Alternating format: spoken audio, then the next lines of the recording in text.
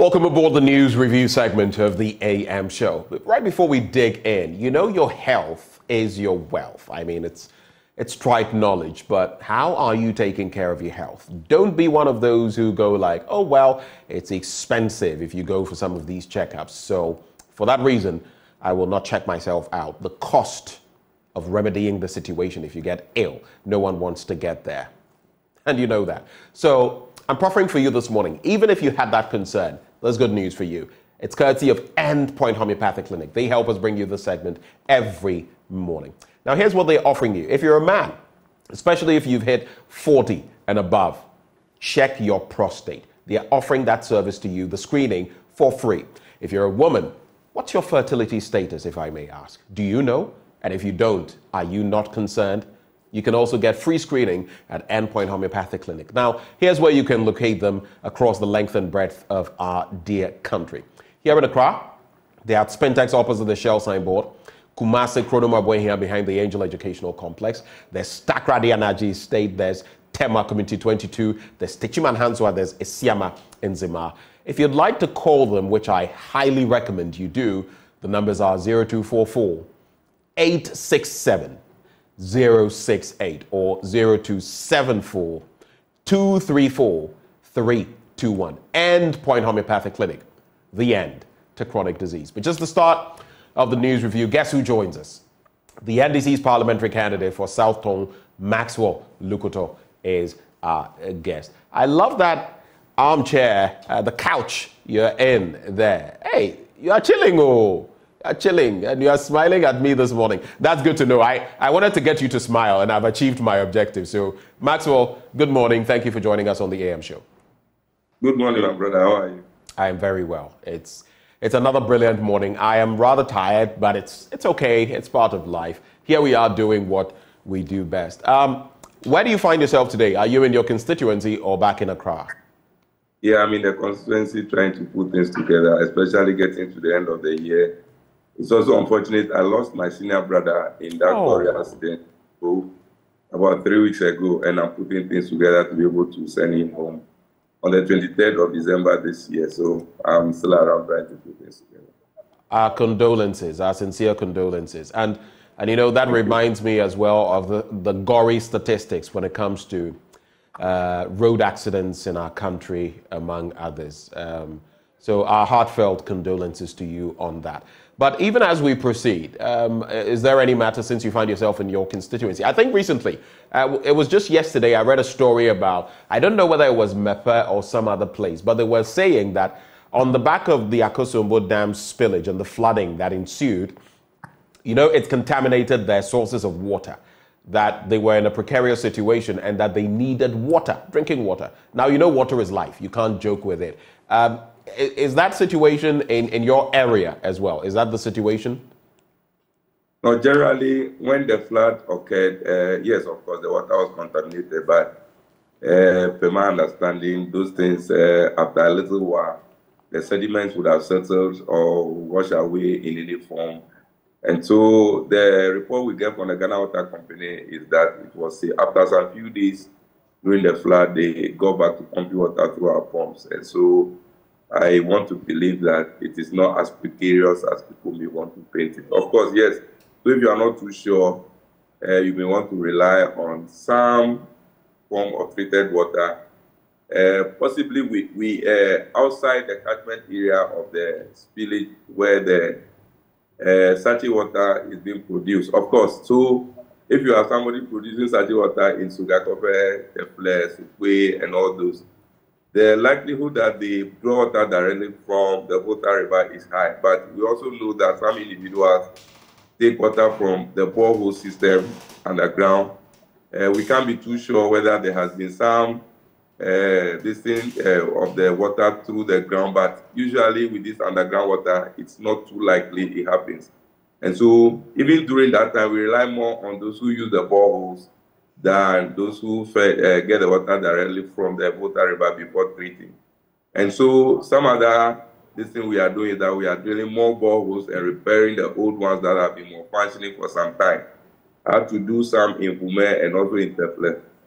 Just recently, one of our brothers, Stephen Adukate, also had to come to drill some borehole at the for us. And so we are looking for alternative ways of getting potable water for our people. But it is not as bad as people may want to paint it, because if we were, would have been recording some waterborne diseases within our hospitals and clinics. But fortunately, we'll be able to put a lot of these things under control. The only challenging thing for now is that relocation of people whose homes have broken down during the flood. Most of them are street homes, mud houses. And so once the water settles under them for 2-3 days, it is gone. So it is hard to rebuild these homes. That is becoming a challenge for us within the catchment area. And thankfully, some companies, some groups, yesterday I saw even the AG department donating some 125,000 cedis to the Northern MP for some resettlement of the people. And so once we can get these things and get some bags of cement, iron rods, and roofing sheets for some people, it will be able to bring them back to their normal lives. And so that is where we are now. Well, that's definitely heartwarming, and we pray for the very best for our brothers and sisters in those catchment areas. Let's get into the papers now, starting with the Ghanaian Times newspaper. Government plots new anti-corruption action plan in first quarter 2025 to replace NACAP 1. That's according to the Attorney General. There's been talk about decoupling the office of the Attorney General and Minister of Justice so that we can have, instead of everything we're seeing with the Office of the Special Prosecutor, we can have two different entities, one representing government and advising government, like with judgment debts and other such things, and another one basically representing the public interest and fighting corruption. But we'll get into that story and find out what this new proposal entails. NCCE rallies Ghanaians to participate in district-level elections December 19. I have heard the Electoral Commission talk about the fact that they are optimistic that for the first time in 2+ decades, I think the last time we hit over 50% was the 88-89 period, which would then mean that it's over probably 3 decades plus, yes. And whether we can hit 50% plus again, that's a matter of concern. But if we did, it would point to a deepening of democracy at the grassroots level. GCB unveils new mobile app, and 2 policemen, 4 foreign nationals arrested for galamsey in Krokosua Hills in the Juaboso forest. We'll be discussing that, delving into it deeper later on the show. But let me bring you those stories.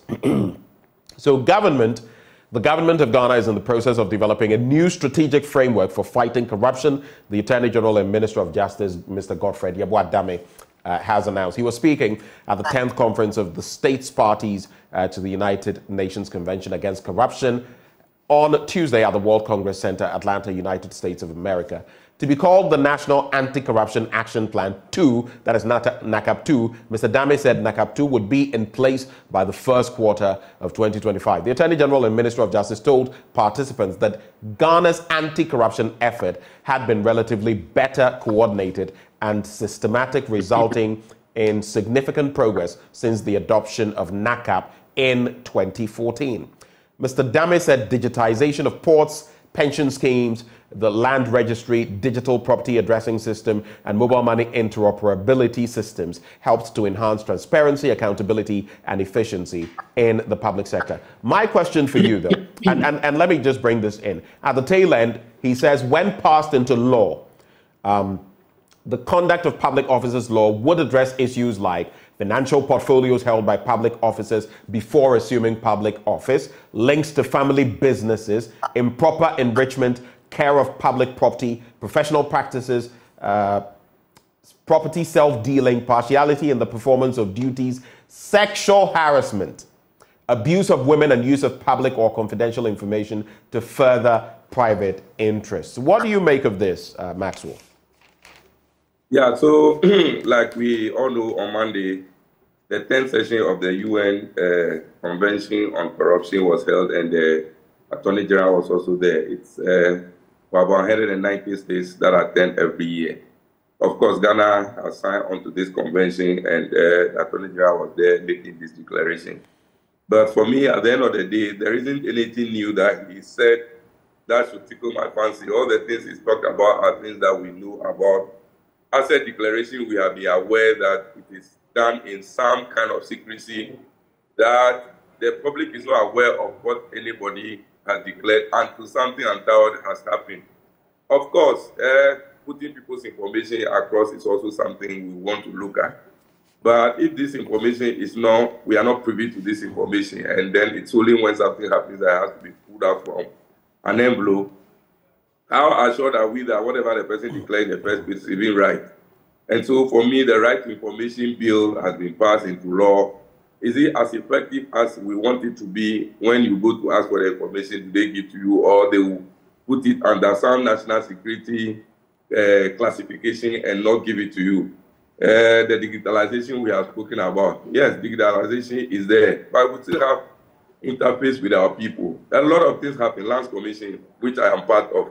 Yes, we have the digitalization, but the people who are fronting some of these systems will intentionally make it not functional so that you want to avert to a manual form of doing things, by which way they would also get their cut. It's unfortunate that it's the same Ghanaians that we are fighting for to eliminate corruption are the ones that inadvertently would want to promote it in their own way and benefit from. And so, for me, I believe that we have had a lot of laws that controls and corruption or anti-corruption.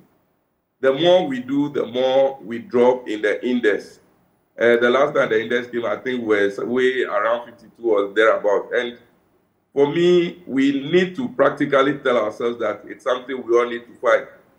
You talk to the ordinary Ghanaian, and their perception is that once you become a public officer or a politician, you have to get yourself involved. It's funny the way majority of us think, but it should be some attitudinal change and some review of thought from us as individuals before we even get to public spaces or we even get to political positions, so that once we know that there are people behind who are watching our ways and our steps, we'll be able to do things right. For instance, me as a professional, sometimes or usually when I'm going on air to speak on national issues, my president will call me behind the scene or send me a message, we are watching you. And so I know that there are people who are watching me, and I'm careful the things I say and the things I do.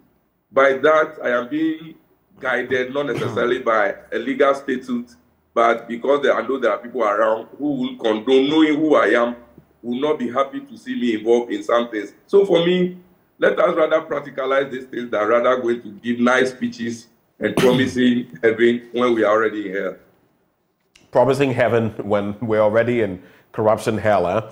It's interesting. I met an elderly man yesterday who was so upset with the system and with corruption in Ghana. But anyway, at least strides to be made. I am at least happy about this law, at least NACAP 2. He mentions that since 2014, there has been some progress on that front, though in real terms, both the perception of corruption and the reality of corruption, I cannot say that we've made any progress. But something I'm excited about has to do with the fact that this law then would address issues like financial portfolios held by public officers before assuming public office, links to family business, improper enrichment, among others. I was just sharing yesterday in Nigeria a story about one of the generals. He was in charge of armament, procurement, and all of that. This person supposedly has some 10 buildings across the world, US, UK, and the rest. The latest was over $1 million. Put together, they are all worth over $10 million. This person's salary in a year, in 10 years, would not be able to purchase one of such buildings. But that's Africa for you. And that is our bane, which is why I always go back to Professor Chinua Achebe of Blessed Memories' book, The Trouble with Nigeria. You can pick that book, okay? It's a little book. It's a booklet, if you like. You can pick that book, The Trouble with Nigeria, written somewhere in the 80s, 1980s. And it is the same picture you would see today of Nigeria and of Ghana. You can just pick the name Nigeria out and put Ghana there, and it will fit perfectly. I don't know any my problem people that can live like this. Yeah, so we as individuals growing, even from the basic schools, going to secondary school, university, before we get to public service, what is the perception of the average Ghanaian about corruption? And so for me, let us begin from there, trying to cut it from the top, where politicians or public office holders are the ones that are to be held accountable. No, let us begin from the basics so that we know that we are growing with an attitude that when we get there, we will not depart from. So it's something we all as Ghanaians to go into the conversation and try to put things right. The pressure from individuals as soon as they hear you are a public office holder or you are a politician, it's sometimes the ones that push some people into trying to satisfy them by doing some of the things they do. So for me, it's a bigger conversation than saying that we are putting in laws, we are putting in statutes to regulate some of these things. It should rather more be towards attitude than other things. I hear in Japan or something, when you drop your wallet or your phone somewhere, you go and come back after 2 days, and it is there for you to come and pick. These are things that we must begin to do as Ghanaians.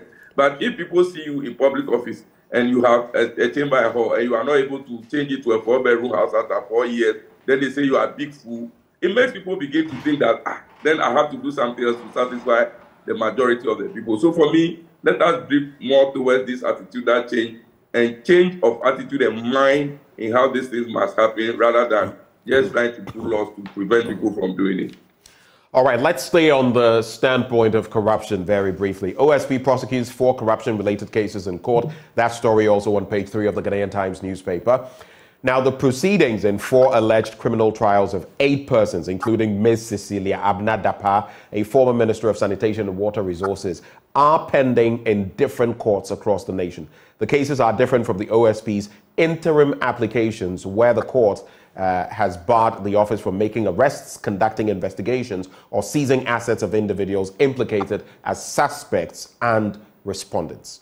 The prosecution closed its case in the trial of Alexander Kwabanasafo Kantanka, the municipal chief executive for Dwaben in the Ashanti region, for corruption in respect of a public election. You would recall that in recent times we exposed some people at the latest orphan constituency primaries of the MPP who had taken envelopes, among others. Now, the prosecution closed its case, like I mentioned in that one. He had been charged, in the person of Alexander Safo Kantanka, he had been charged with 26 counts of corruption in respect of a public election. The court is scheduled to make a decision on the defense's submission of no case on January the 23rd, 2024. The OSP also closed its case in the prosecution of Sumaila Abdul Rahman and 3 others of the Northern Development Authority corruption scandal, in which the former chief executive and his 2 deputies and a private contractor are facing 11 charges in respect of bloated contracts for a poverty eradication program in excess of 5 million Ghana cedis. That issue is still fresh in my mind. And a number of them. The case of the Republic versus Ajanim Boateng Ajay, you remember, former chief executive of Public Procurement Authority, and his brother-in-law Francis Kweku Ahen, has been adjourned to March the 4th, 2024 for continuation of cross-examination of the first prosecution witness. There's also the case of Madam Dapa in there. Then I'll tie in this story and then come to you for your reactions, Maxwell. 2 policemen, 4 foreign nationals arrested for galamsey in Krokosua Hills, Dwaboso Forest. Now, 8 people, including 2 policemen and 4 Chinese nationals, were arrested on Monday by the Rapid Response Unit of the Forestry Commission for allegedly engaging in illegal mining activities in the Krokosua Hills Forest Reserve in the Dwaboso Forest District of the Western North region.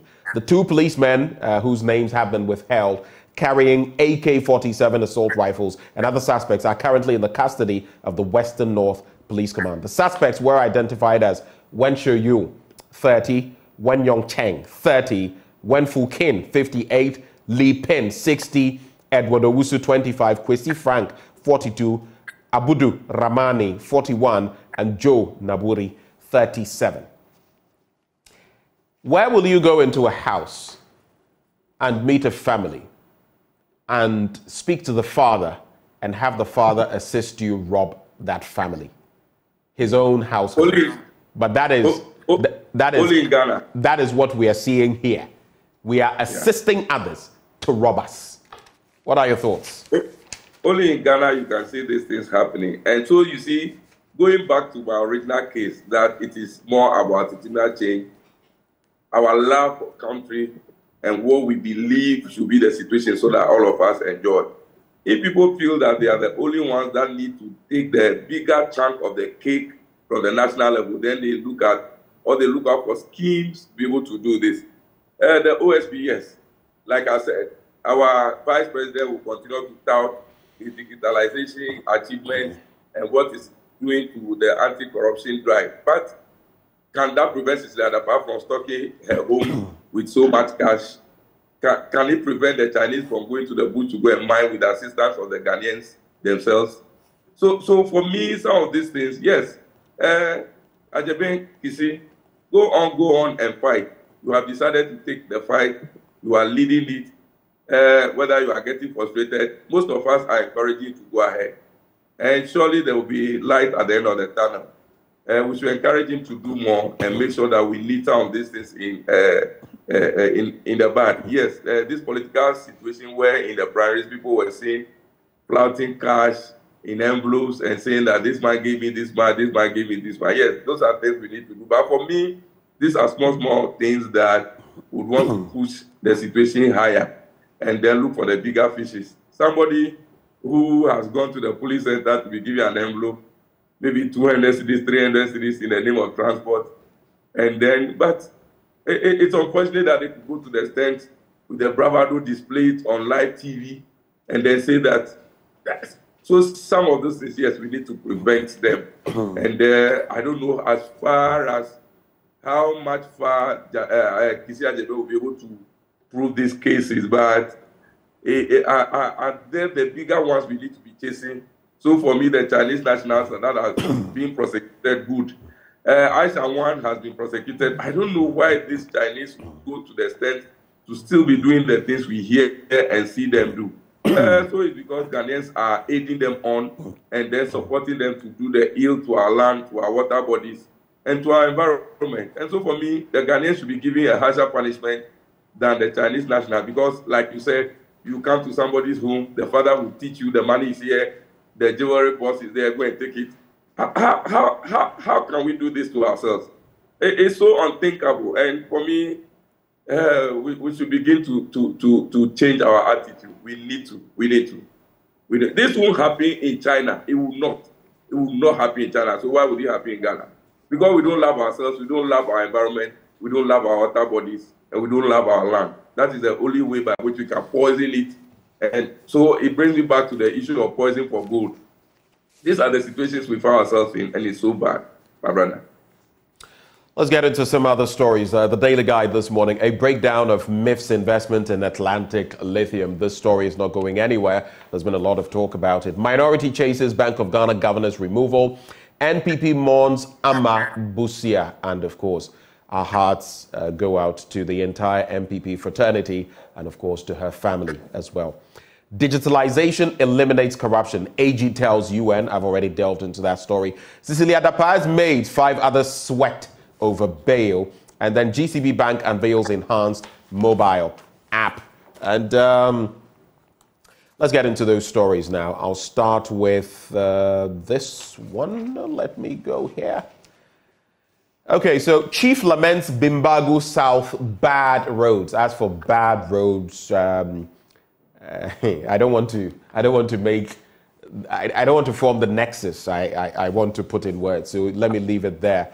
The chief of the Bimbago traditional area, Chief Ubo Sigom Daniel Tibela, has lamented the bad nature of the road network in his traditional area. According to the chief, farmers in the area have recorded post-harvest losses due to the bad nature of roads. He indicated that the biggest market in the northern sector was located at Bintri in the northeast region, but farmers in these areas were poor because their road network was not motorable to transport their farm produce to the market. Now, who calls them? The Minority Caucus in Parliament has officially requested the presence of Dr. Ernest Addison, Governor of the Bank of Ghana, to receive their petition calling for his removal from office. In October of this year, the minority group took to the streets and marched to the central bank's premises to demand Dr. Addison's resignation. However, their efforts to submit the petition were hindered as the Bank of Ghana governor did not meet with the Minority Caucus. The security personnel designated to receive the petition on behalf of Dr. Addison were rejected by the minority group. Now, in a statement released on Monday, December the 11th, 2023, and signed by Minority Leader Cassia Lato-Forsen, it stated, "We therefore write to request your availability at the premises of the Bank of Ghana head office for the honourable members of the Minority Caucus in Parliament to hand over our petition to you personally." All right. There's an interesting question that has been posed, though. You want me sacked, yet you want me to receive your petition, the same petition that is asking for me to be sacked. it's a bit comical, it's a bit funny, but that's the reality as well. Whether he'll receive it or not is another matter. Of course, it goes according to the Constitution and the rights that we all have. Let me do that story on page 6, and then we can come back to other stories. So, Madam Ama Bame Buzia, an elder of the New Patriotic Party, has returned to her maker aged 87. A respected personality in local politics, she was the sister of the late academic and politician and Prime Minister Kofi Abrefa Buzia. Last year, she launched her book, Bittersweet Pill of Politics, a political memoir. She received rousing accolades from top political leaders from both sides of the political divide at the launch of the memoir. Ama Bame Buzia started her education at the Wenchi Methodist School. In class 3, she left and finished her education at the Methodist Middle Girls School in Kumasi and later the Commander Training College. Ama Buzia studied institutional management and catering at the Regent Street Polytechnic in London while in exile with her brother, Dr. Kofi Abrefa Buzia. She became the national vice chairperson of the MPP, as well as a member of the Council of State under former President J.A. Kufuor. May her soul rest in peace. It's a journey we all have to undertake at some point. We pray that while we are here, we'll do God's bidding, fulfill his purpose for our lives. But our condolences once more to her family and to the NPP fraternity. Any quick reactions, Maxwell? Yeah, sure. So the Bank of Ghana and the saga linked to Ken Ofori-Atta, Parliament has called on Ken Ofori-Atta to resign. The majority led the chorus, minority followed. At the end of the day, the president promised all of us that they should allow him to go through the presentation of the budget, and after that, or even the IMF and the World Bank facility that we were chasing, he asked that they should allow him to go through it, and then he will relieve him of his position, or he himself will kick goodbye to his seat. But unfortunately, the president, who doesn't live through to his words, has never gone back to think about whatever he told the majority caucus then when they were agitating. Same thing is happening to the governor of the Bank of Ghana. When the whole minority leadership, together with all of them, the caucus decided to go to his office to get a meeting, he decided to send a security man to come and meet them.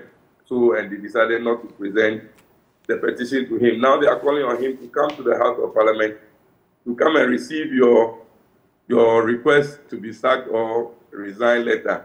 Like you said, it's a comic thing, but you know, Parliament has the power to subpoena or to summon anybody in public office to the House to come and give their report and to do anything that they deem necessary and fit, because they have the oversight responsibility over everybody and anybody, same as the president himself has to go there and give the state of the nation's address to them, to tell them, and Ghanaians for that matter, what the situation is.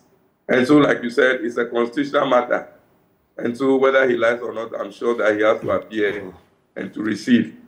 There's one thing receiving the letter in the first place and another thing acting and resigning. But it's only in this part of our world that people don't look at why they should resign. Because, of course, they enjoy the largesse of their offices, and then whatever it is, they will always want to benefit from, whether they are doing the reasons, the very assignment for which we have sent them there or not. They would want to hold on till Jesus comes. And so he would have to appear and do the best he can. All right. On the issue of the bad roads, yes, it's all over. The year of roads 1, year of roads 2 has been declared by this government. And still we are not seeing anything. All the roads that have started have stopped. Look at the Tema, Towenya, Aplau road that have started. All those flyovers and interchanges that have been done. They have stopped for so many months and nothing really is happening to them. Several roads within the Accra, the Greater Accra region that have started have all stalled, and other regions. And so, as for talking about bad roads, the demonstrations, every day we hear of demonstrations, people will fight, people will demonstrate. It's always there. We'll do it and nobody cares. So I don't know what is going to change. We will cry every day for our roads, But whether government even has the resources to fix them Right. is another matter of concern. Right. And so, but we need to continue to cry. They will come and tell us all the sweet things we don't even want to hear. They are forcing us to hear that this government in the history of Ghana has done more roads than any other person has done, which are all lies, but they will always force it through. And for me, the reality is that we are seeing what is happening on the ground. And every day people complain about the situations one way or the other. Right. Our condolences to the family, the Buzia family, and the Elephant family for losing a star. Ama Buzia is a strong woman. She has risen. She has risen to all the highest levels in the party leadership, especially under Kufuor. And we can only wish her well. At the age of 87, I'm sure she has done her bit, and then she should rest in peace. Thank you. There's an editorial on page 4 of the Daily Guide newspaper. OSP, a haunted house. That's the question. OSP, a haunted house. You can check that out. On the international front in that paper, intruders spray colored gas in India Parliament. And it's getting interesting more and more as we see people dissatisfied with leadership and some of the things that happen. Recently, I saw a video, I want to believe it is authentic, of farmers, disgruntled farmers somewhere in France spraying manure, liquid manure on a government building. And they were allowed to do it in protest because of some farming policies. They did that. Manure, smelly manure, sprayed it on government buildings. I'm talking of spraying, like spraying the whole place like that. Yeah. And here in Ghana, you even want to demonstrate and it becomes a tug of war. Trump loses immunity bid in Carroll defamation suit. He cannot assert presidential immunity from a defamation lawsuit by writer E. Jean Carroll, who accused him of rape. A U.S. appeals court has ruled, dealing the former U.S. president another legal setback. Here in Ghana, we've made our presidents and others all-powerful, omnipotent. You can't even bring up certain cases against them within a certain period, after a certain period, and all of that. A lot of hogwash, I'm sorry. And we protect all of these people when we cannot say for a fact that some of them will come or all of them will come and do the right thing, which is also my problem with the LI on importation, because then you give too many wide powers and then you know how it is. Absolute power corrupts absolutely. Thai MP convicted for posts insulting the monarchy, and Ugandan serial killer sentenced to 105 years in jail. The High Court in Uganda's capital, Kampala, has sentenced the 25-year-old serial killer to 105 years in prison. This one, what can you say? Next time in Zubio. Anyway, so those are the other stories. I'll just wrap with this so that we go. Business Finder, data of citizens critical. Let's address challenges. That's according to the CJ. And I'll do this one. I'll read a bit of it. 68% cut in wash sector funding. WaterAid Ghana worried. And I am very worried as well, which is why I'm reading the story. In a sobering analysis of Ghana's 2024 budget, WaterAid Ghana has highlighted a concerning 68% reduction in the allocation for the Ministry of Sanitation and Water Resources compared to the previous year. The total budget for MSWR plummeted from 1,847,454,545 cedis in 2023 to a mere 591,052,380 cedis in 2024. This drastic reduction is primarily attributed to a staggering 76% decrease in funding from development partners, overshadowing a modest 10% increase in the government's contribution. And that, for sure, will have its impacts. But I know some will be concerned, especially as it has to do with the Ministry for Sanitation and Water Resources. You have less than a minute to share your parting remarks, Maxwell. Let's go. Yeah, sure. So data of citizens very important. I think that we joke too much about our private data in this country, and we don't take issues about data collection, data management very seriously. You see multiple institutions trying to gather data on same individual over the period, and you wonder whether we have a data management system that you have a mega data city somewhere that data can easily be gotten from. Right. And the level at which we even share our private data with other unknown individuals, it's something that borders on some level of criminality, because Right. how can I receive message from an unknown individual about something that I'm not too interested about? How did he get my telephone number and then my information to be able to send this to me? These are issues about security that Ghanaians do not take serious notice of. And we do this with impunity. And so for me, Right. yes, let's tighten our data collection, our data management, and ensure that everything needed about us, we get it sitting Right. somewhere. And then at any time we can recall and Okay. make sure that even criminals can be gotten easily than we see things happening these Right. days. You go commit a crime and you go scot free. Look at somebody being jailed for 105 years for killing other people. But Ghana, what do you see? People do serious things and they are given 2-3 years. Look. Maxwell, thank you. We have to go, but I think your point is well made on that. As for our legal system and the dynamics, just like with NACAP 2, there's a whole lot to do there. But we're grateful, as always, that you make the time to join us. He is NDC's parliamentary candidate for South Dome. Maxwell Lukuto is his name. Thank you so much, sir. Right before we go, yesterday I was at Conversations in the Cathedral, proudly Catholic, hosted that event at the Holy Spirit Cathedral. I would like to say a very good morning to His Grace, the Metropolitan Archbishop of Accra, John Bonaventure Kofi, for the good work you're doing, and to our Lord Bishops, all of those who made it there. I also say that because yesterday, a man came to me after the event, elderly man. It's not the best of things to ask for the person's age. He could be in his 70s or 60s. And he said to me, my wife was here. The whole place was packed. My wife was here. And she called me and said, this gentleman that you watch every day, you're constantly talking about, is hosting this event. This man says he walked from Accra Central and came to the Holy Spirit Cathedral just to see me. I was so touched by that. The name, Herbert Bulle. Herbert Bulle. So, Mr. Bulle, we are grateful that you actually watch us every morning. I am immensely grateful that you actually shared that moment with me. And we pray for the very best for you in life. Mr. Bulle, God richly bless you. I wish my producer would stop speaking in my ears while I am actually sharing my thoughts. Herbert Bulle, Yamin Shao Bebre. I really appreciate it. It was so heartwarming, so touching yesterday. The fact that you walked from Accra Central to come to the Holy Spirit Cathedral just to see me. You humbled me, and thank you so much for that honor.